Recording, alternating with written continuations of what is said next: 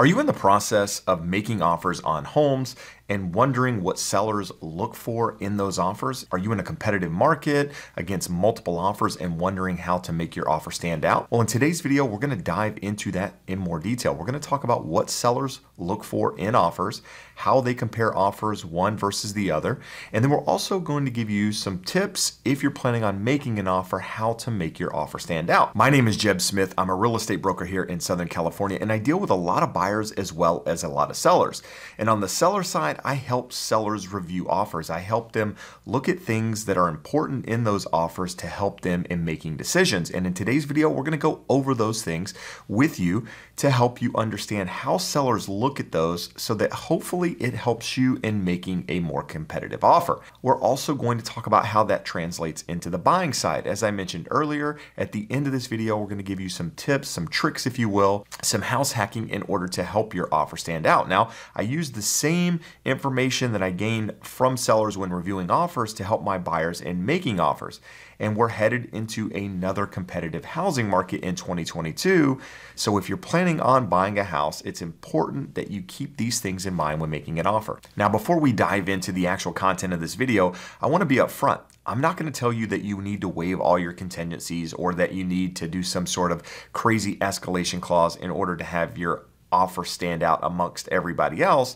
We're going to see how you can use a combination of these things, how sellers review all of these in order to make their decisions. And the very first thing they look at, as you might imagine, is purchase price, right? How much you're offering on that property. Now, price is one thing, but it's not the only thing. But you can't be way under everyone else, typically speaking, and expect your offer to get accepted. So you need to be competitive in how you write your offer, which means that you need to have your agent review the comps. You need to take a look at those comps and make informed decisions on that purchase price. But price is important. You can't go in a competitive market and think that you're going to get a deal, especially when you're competing against multiple offers. The next thing that sellers look at is the escrow term. The escrow term is how many days is your escrow. Now, a lot of people reach out and say, well, what does that actually mean? It means from the time your offer gets accepted, how long the period of your contract is going to be. Typically speaking, it's somewhere around 30 days. There's no set time period, but traditionally speaking, it's somewhere around 30 days.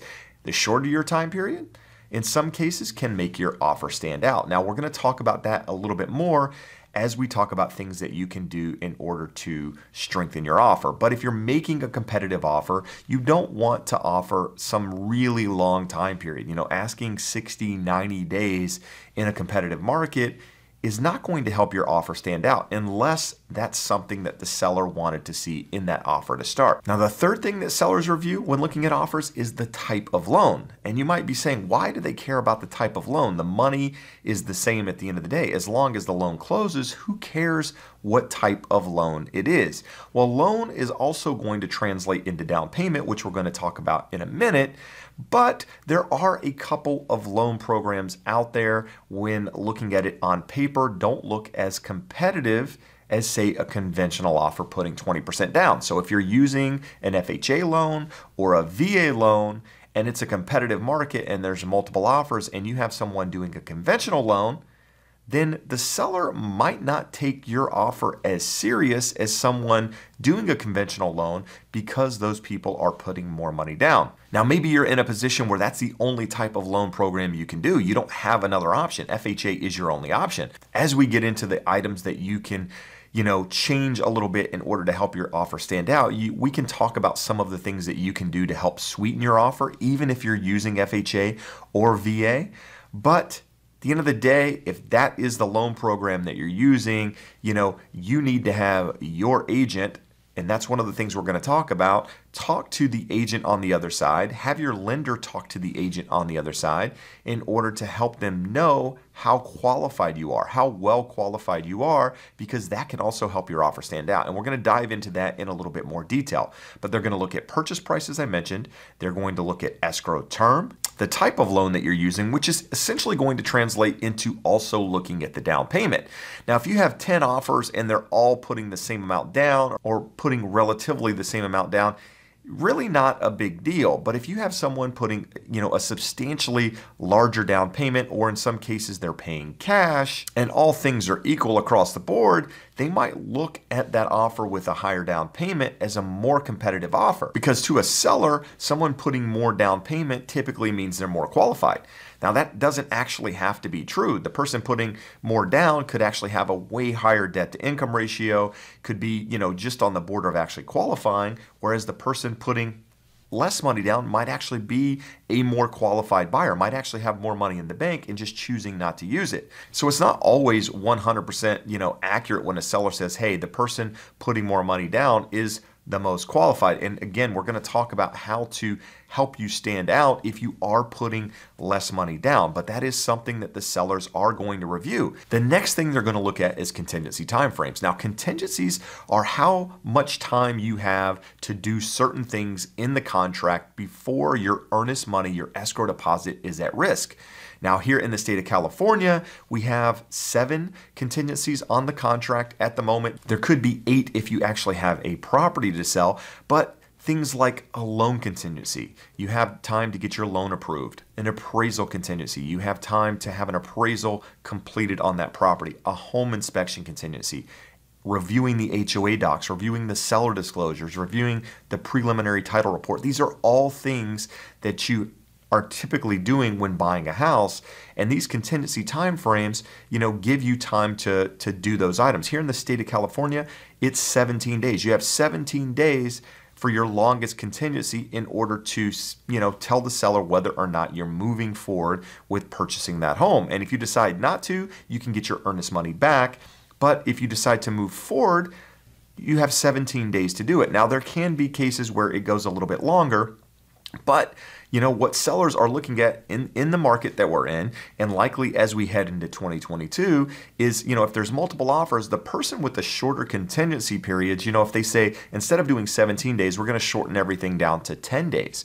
Well, that helps your offer stand out, assuming your offer is competitive on all the other fronts. Your purchase price is similar to the others, your down payment, your loan program, your escrow term, all those things are similar. The person with the shorter contingency periods, their offer might stand out a little bit. And you might say, why? Why does it matter? Well, the quicker you get past those contingency periods and sign them off, the seller has a better idea of whether you're moving forward with the purchase of that property or not. If you have a longer contingency period, essentially you have more time to drag out the inspection periods or the loan contingency or the appraisal or what have you, and you have a longer time to decide whether or not you want to cancel. And the seller at the end of the day wants to get through that period as quickly as possible because they might be buying another home. They might be waiting to do something on their end until they get past that contingency period on the sale of their home. So the quicker they get past it, the better off they are, and again, it can help your offer stand out during that process.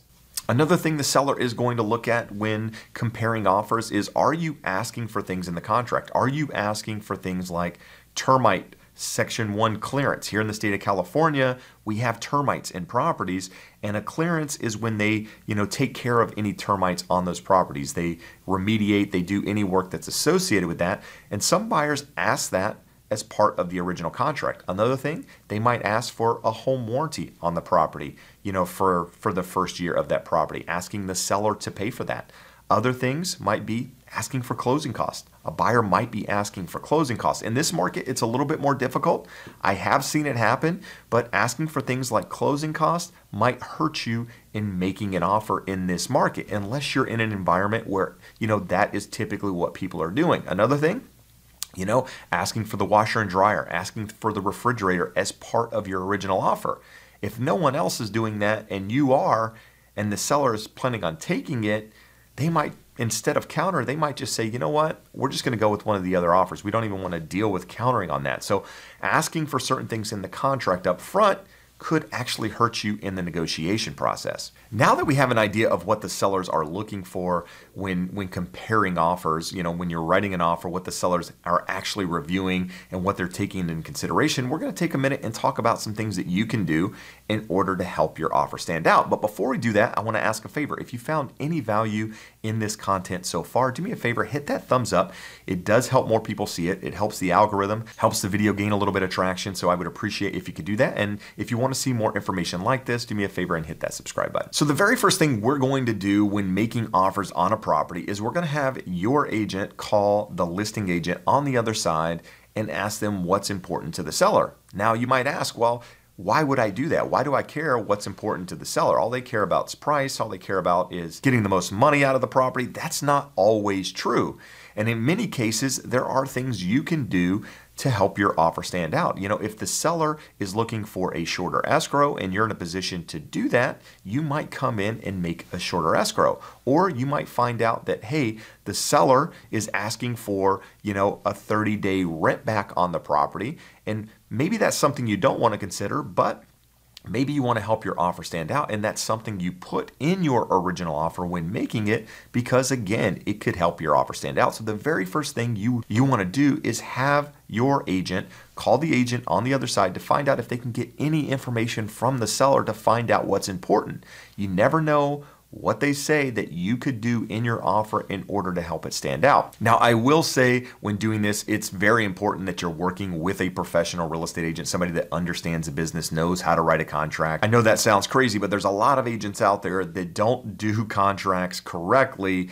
You know, they're sloppy, they miss certain things, and that can hurt you in the process. If I'm a listing agent and I'm reviewing offers, and you know, there's some that are professionally completed, and then there's one that even if it's the highest price but it's sloppy, chances are I'm going to try to advise my client how to navigate that process. I'm going to point that out because, you know, at the end of the day, the worst thing is getting into escrow with an agent on the other side that doesn't know how to do their job, that's not professional. You know, it can waste time. It could end up causing the transaction not to close. So at the end of the day, you want a professional on that side. So if you do need a professional, do me a favor. There's a link in the description below. Can also connect you with a lender, and we're going to talk about working with a professional lender here in a moment. But that link can help you get connected to somebody that can guide you in the right direction. Now, we've talked about, you know, trying to find out what's important to the seller.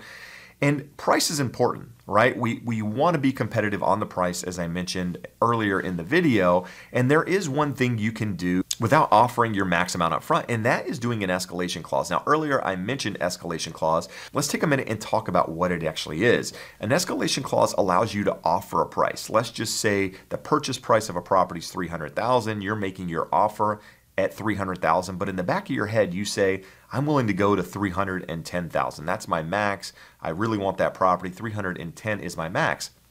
You're able to make your offer up front at say $300,000 and do an escalation clause that says, hey, this is my offer at $300,000, but I'm willing to offer $500, $1,000, $2,000, whatever your number is above the highest offer, up to $310,000 in this case. And you might say, why would I do that up front? Why don't I just wait for a counteroffer and then come back with my highest price? Because you might not get a counteroffer. In fact, the last 3 properties that I've listed, we haven't done a multiple counteroffer to everyone. We've only countered the top offer or the top 2 offers just to clarify some terms in the contract.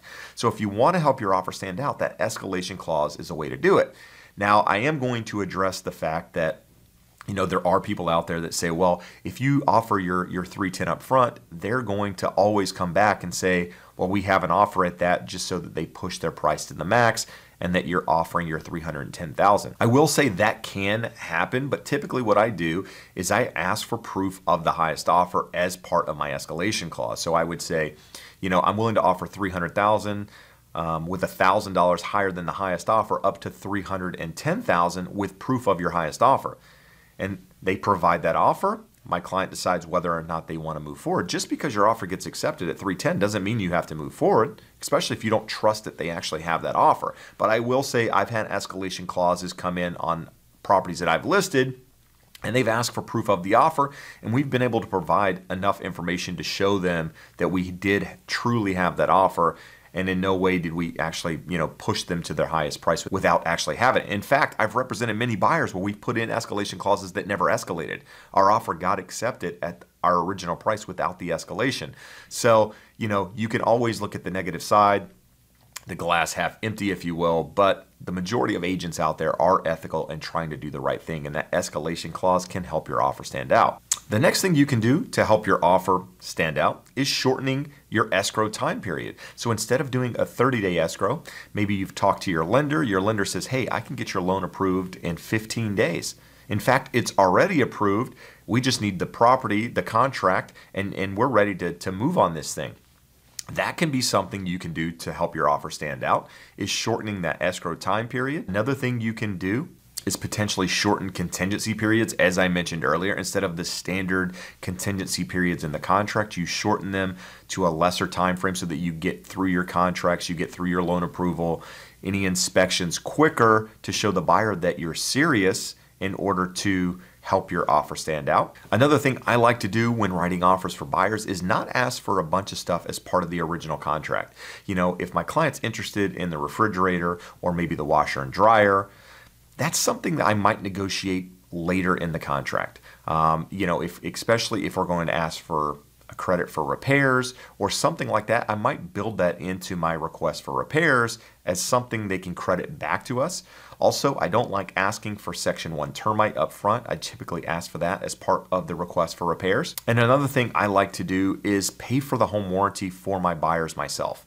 I know that's typically something that the sellers would pay, but you know, it's a $400, $500, $600 fee in many cases. And if that's a fee that the seller doesn't need to take on, and I can pay for it, even though it's out of my pocket, that helps my client's offer stand out and puts them in a better position, maybe compared against other offers.